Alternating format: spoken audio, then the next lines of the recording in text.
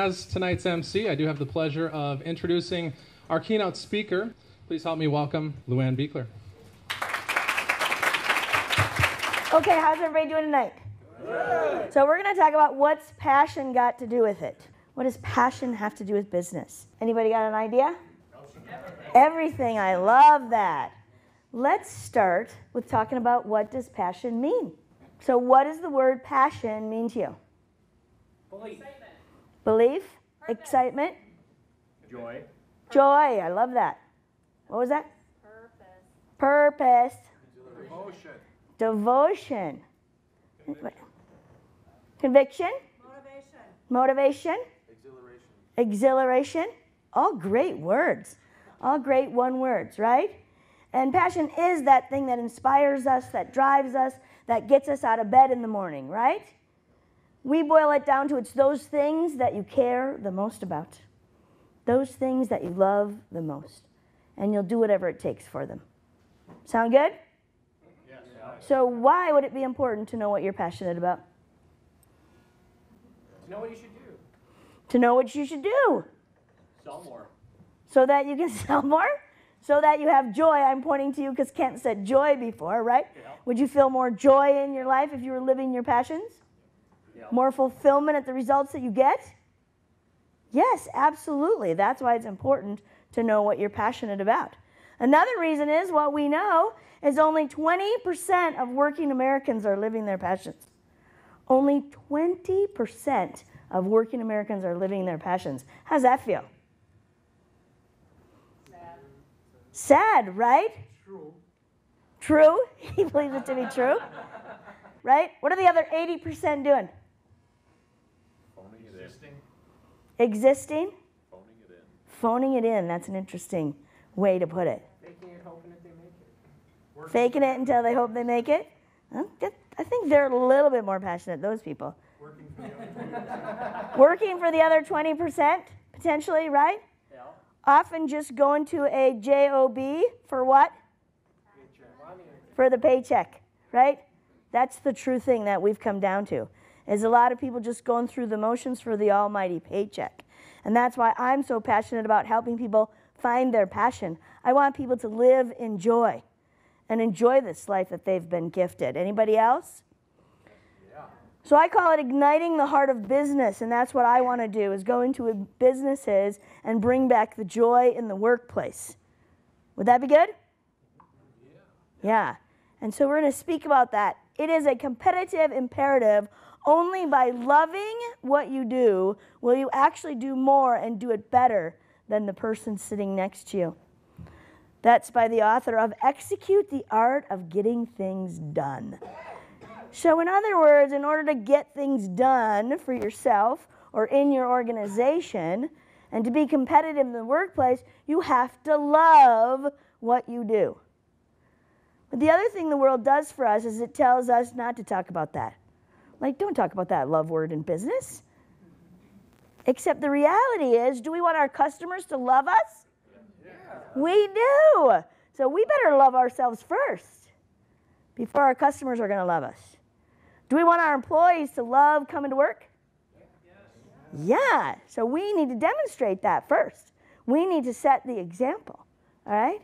And what I believe is we just need to get people back into their heart space and understanding what that means.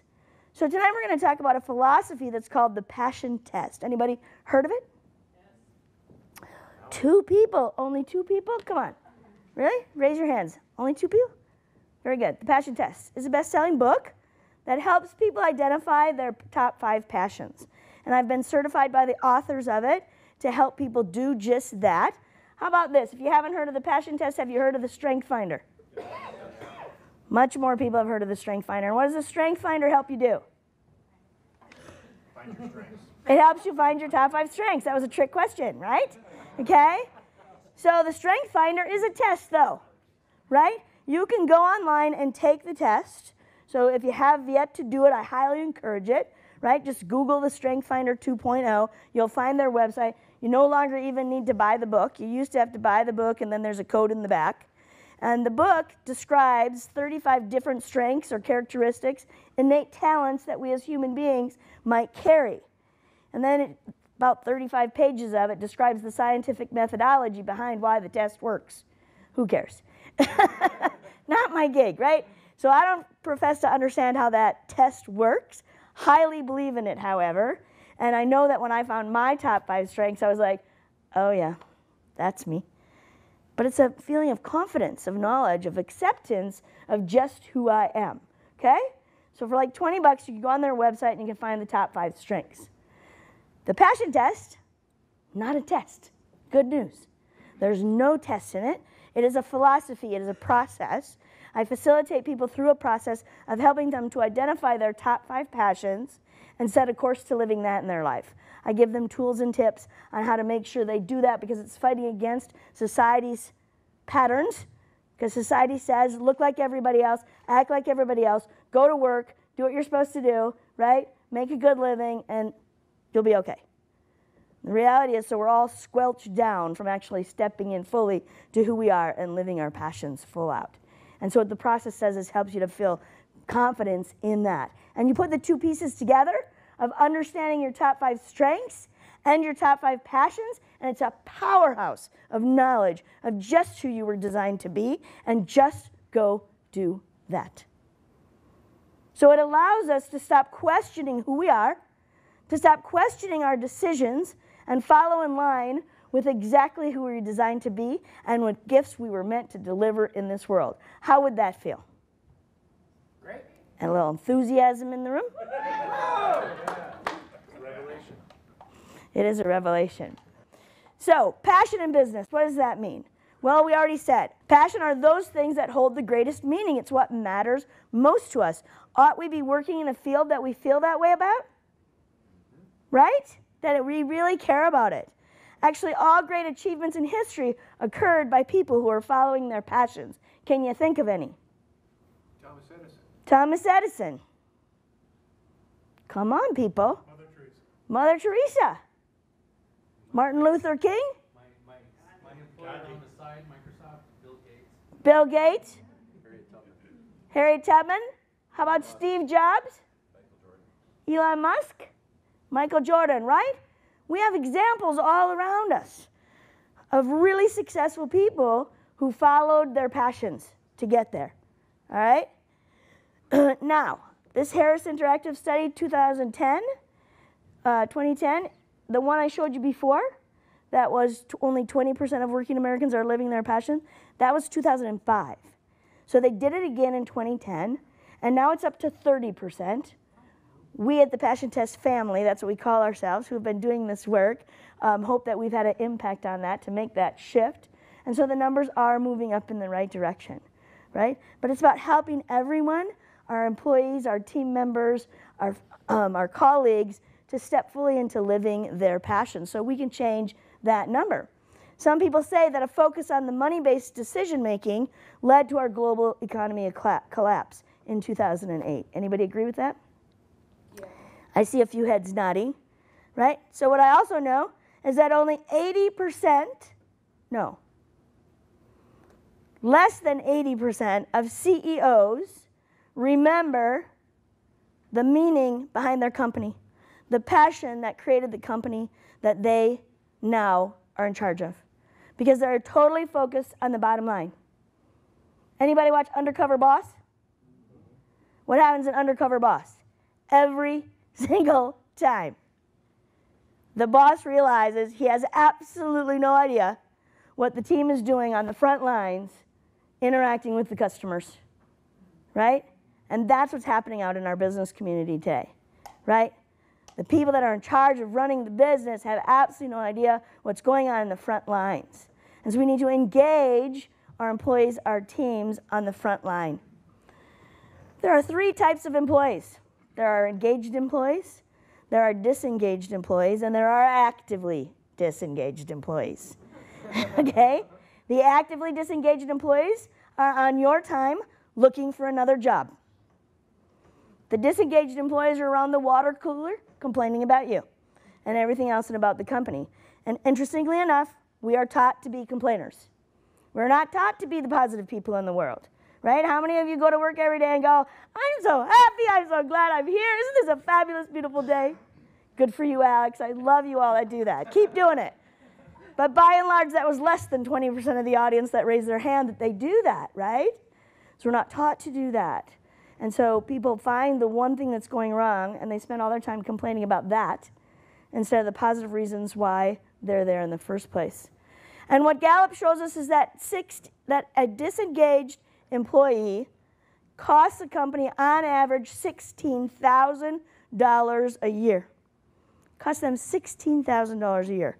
While a fully engaged employee can increase your bottom line by $32,000 a year. That's nearly a $50,000 spread.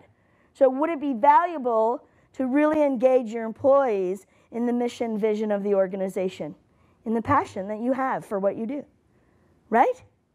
Instead of sticking it in a drawer, we need to fully engage them with us. So Gallup also did a study, okay, this is separate from the Harris Interactive study, that says that on average, only 29% of employees in any given business are engaged in their work. On average, only 29% of employees in any given business are engaged in their work. What I found most phenomenal is that that's really close to the 30% passionate, right? That those two things align. People who are passionate about their work are engaged in the work. But you have 71% of people in businesses that are not engaged in the work. And I don't know how many employees you have, but multiply that out. Even your team, if you're in a network marketing company, right? Or organizations that you interact with that have hundreds of thousands of employees, and think about those numbers, okay? So you can do the math on that. Actively disengaged employees cost U.S. businesses between $270 billion and $343 billion in low productivity and absences every year. So Gallup just did the math on those percentages, right? And the businesses in the world. So even the smallest business, right? Again, back to the $50,000 gap, right? Is it worth investing in your team to switch that and move your employees from the $16,000 loss to the $32,000 of more profit coming in the door, right? Now this is where business owners get really nervous about what I present on. They go, wow, wait a minute though. LuAnn, if you come in and you help them find their passion, I'm going to lose 70% of my staff. So they don't want to talk to me. They're scared. And I get it. It took me a little bit to figure that out. But over the years, over the 10 years that I've been doing this work in businesses, what I have found is that more than 95% of people intuitively find themselves in the right place. They just don't know it anymore, right? Because we are living unconsciously and we are going through the motions of life like robots often. And we're not acknowledging that the work that we're doing brings us joy in our heart. We're too busy focusing on all the negative stuff that's happening, either in the company or the world. And so we focus on the one little negative thing, and all the blessings that we have on the other side aren't getting any of our attention, right? We focus on what's going wrong in the company, and then instead of why I came here in the first place, to serve other people or what I love about it. I'll give you a quick story on that. Worked with a company, 25 employees. It is a pet store and boarding facility for dogs and horses. And it's like the Cabela's for pets, okay? Everybody know what Cabela's is, right, for hunters? So it's like the Cabela's for pets. Beautiful place, okay? 25 employees. I'm doing the work, and they kept complaining about the gate in the fence line being in the wrong place to take the dogs out. I'm like, oh my gosh. I could hardly get them off this negativity. And finally, I stopped the whole seminar, and I said, look, if that gate being in the wrong place in the fence line is so awful and full of anxiety that you have a hard time coming to work in the morning, then you got to quit. I looked over my shoulder, praying that the boss was not behind me, and the owner, that he would have been freaking out on me. And then I turned around, they all got silent. And I said, here's what I know. We have identified that your clientele, your target market, are pet parents, people that treat their pets like their kids, right? And most of you in this room are pet parents. You own 3, 4, 5, 6 dogs even. You get to bring them to work with you every day. They get fed here, they play here, they get bathed here. I'm thinking you got a pretty good deal going on. Can we forget about the gate in the fence line right now? The company's only 4 years old. We got lots of work to do to become the real company we want to be. Give it time. I always tell the employees, I say, if you really find that you're in the wrong place, then what do you got to do? You got to tell your manager, I don't fit in here, and give them a chance to replace you and have a positive exit from this organization. Out of those 25 employees, one came forward at the end of the seminar, and he said, I don't belong here. I'm like, what's going on? He goes, I don't like dogs. I'm like, why are you here? And he goes, I'm a handyman. I can fix anything around this place, and that's what I do, little fixes here, there, and everywhere, you know. But you just can't escape the dogs. They board 250 dogs a night, right? Everybody else was in the right place. So it's about bringing people to the awareness of the positives and the blessings and the gifts that they have, coming there to share their gifts with the world on the mission of an organization that really has the same love as they do. Okay? And so managers do not lose that many employees. This is my favorite, however, the Kelley Global Workforce did a study that said 51% of workers would rather have more meaning in their work than pay or status. 51% of people would rather have more meaning in their work than pay or status. And lots of people today are talking about the Y generation and how difficult the Y generation is to work with. And I'm here to tell you it's no longer the letter Y, it's the word why. They want to know why. Why am I doing this work? What is the meaning of this work? How does it change our world to be a better place? And when you can draw that line for whatever task you're asking them to do of why it's going to improve our world, how they're contributing to make things better, then they're engaged, okay? But the days of telling people to do something just because I said so and this task needs to be done are gone. They're gone. Those were the days of the Industrial Revolution and the assembly line. And so we have to draw that meaning back into the work for them. And then there's all these other benefits once you engage the team with passion into the organization. They have a more positive effect on your customers. They're more creative about problem solving. They're more open to presenting ideas and creating innovations and open to change rather than let's just leave everything the way it is. They're more likely to have positive relationships with their coworkers and even build friendships. I don't know about you, but we spend more time at work than we do at home. Would it be nice to have some people around us that we kind of liked? Right? So those are the environments that we need to create in our teams, in our workplaces, so that people want to be there. So in the work that we do with the passion test, and again, it's not a test, it's a process, we have developed it into a process called the Passion Test for Business to help people engage their teams with passion. And it begins with a 5-step process that starts by discovering the company's unique contribution statement, okay? It's a combination between discovering your why. Anybody know Simon Sinek? Right? Start with why. Really popular today, okay? Absolutely true, right? Find out why we're doing what we're doing. What is the meaning of the work that we're doing in this organization? You combine it with your unique selling proposition, and you create what we call your unique contribution statement. It is one articulate short phrase that tells the world who you are in an instant, all right? And then we create clarity on how we want to deliver that value by identifying the top 5 passions for the business. These might have been called core values historically, right? We call them passions. Even after I've done work with companies, they sometimes go back and call them values again, but the reality is we believe passions have more inspiration and action-based language than core values historically have in most companies, okay? We create a vision, not a vision statement like you've ever seen before, but a vision of what we want the company to look like 10 years from now, when all things are operating ideal. And then 5, and then 2 years, and we're sort of backing it down. And then we create an action plan for what needs to happen now to make changes in our organization to create the kind of company that we want to have. We call it a cultural action plan because that's what we're doing. We're creating culture in organizations, a culture of living by our values. I don't know about you, but historically when I worked in corporate America, well, they had those company values, but they were in a drawer somewhere and nobody looked at them. What we're talking about is using them on a daily basis.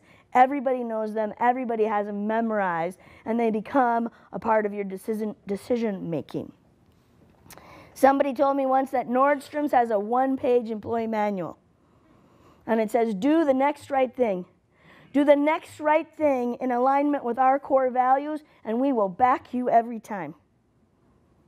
So it's instilling those core values, in our case, passions, into the employees, into the organization. So the organization that I'm affiliated with, the Passion Test programs that certified me in this work, our unique contribution statement is inspiring transformation through love in service to humanity. A short, inspiring phrase that says who we are, what we want to do, inspire transformation through love in service to humanity and who we serve. So we use a formula once we get all of this established on how we work with it. Basically, the beginning of it is intention, right? That's the foundation we've laid. We set the intention for what we want this company, this organization, this business to look like by clearly stating what our values are, what our vision is for where we're going in the organization.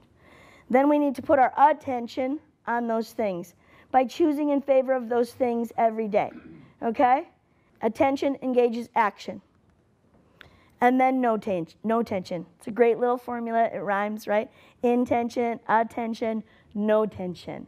Let go, let it unfold in its right and perfect timing rather than trying to force it and push it and make things happen. Because when we force and push and scratch and struggle, right, we just create what is called contraction. And when we're in contraction, we're all shut down and no good things can happen for us. Rather, we want to be open to the possibilities when we fall in alignment with who we say we are, right? It's called integrity. When we fall in alignment with who we say we are and we follow the values, the passions that we've set out for the organization, and we ask our team to do the same thing, and then we allow it to unfold in its perfect timing. So it becomes a decision-making tool for everyone, right? We say the key to living a passionate life is whenever you're faced with a choice, a decision, or an opportunity, choose in favor of your passions. Consistently choose in favor of your passions. That is why people need to memorize them, know the top 5 passions for the organization, and allow to empower your employees, your team, to go out and make decisions in alignment with those passions, with those values, just like Nordstrom's, right? And now we create a fabulous culture where everybody feels empowered and joyful to participate in creating and contributing to something powerful in the world. The best way to communicate with your team is through the heart, rather than the head, by stirring passion and emotion, rather than appealing to reason or logic. Reason or logic is what we want to do. Tell them just do it because I said so. And it's going to result in this. That's not enough. And appeal to their heart and their passion as we move forward in the world. Anybody know Steve Farber? I read any Steve Farber books? One of my friends. Okay, I've given you 3 books already to read. I love to tell people lots of books to read. Steve Farber wrote a book called Radical Leap. LEAP stands for love, energy, audacity, and proof. And it's about extreme leadership. I'll let you pick those up. But there's where my favorite quote comes from. Do what you love in service to people who love what you do. Steve's latest book is Love is Just Damn Good Business. Highly recommend you look up Steve Farber. Anyone, I talked to a few people in the networking that are in leadership training. Steve's got great material, and he also certifies in his content. Really love Steve Farber. And last but not least, Steve Jobs, who followed his passion to get where he is.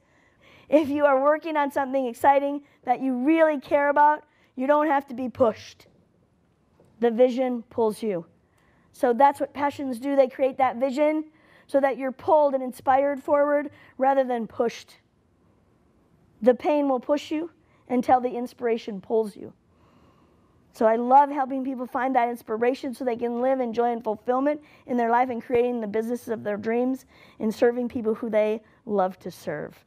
My name is LuAnn Buechler, and I love what I do. And I'd love to help any of you find your passion and explore that culture in your organization. I'm going to be back over there by that little table later on after we're done with the motivation, and stop by and talk with me and ask me any questions at that point, because Travis is pulling me off the stage about now. And I thank you for your time and attention.